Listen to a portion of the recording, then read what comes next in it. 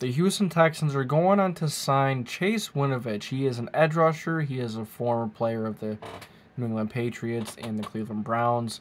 Nick Cesario had him in New England. This is coming out from Ian Rappaport, so you know I'm not BSing you, but decent move here. I think Chase Winovich is an underrated edge rusher. I think he's an underrated player in general.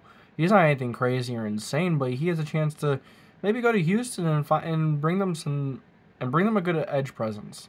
Let me know what you guys think about this move.